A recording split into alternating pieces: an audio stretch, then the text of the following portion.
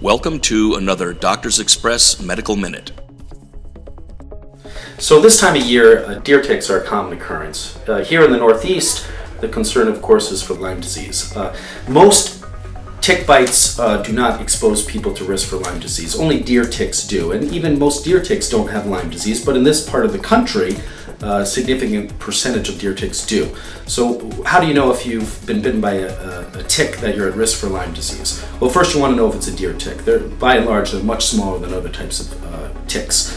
Secondly, the symptoms are vague. Fatigue, malaise, joint aches and pains, a skin rash, what we call a target lesion or a bullseye rash, and low-grade fevers or chills. If you have any concern, of course, you need to see your physician. So in any event, if you get bit by a tick, you want to see how long has it been there. Has it been there 1 or 2 days? In which case you're probably not at great risk. If it's been there 3 or 4 days, there's definitely concern. You want to try to take the tick out, bring it to your doctor's office, and you want to be on the lookout for symptoms like joint aches and pains, low-grade fever, chills, headaches, fatigue, that sort of thing.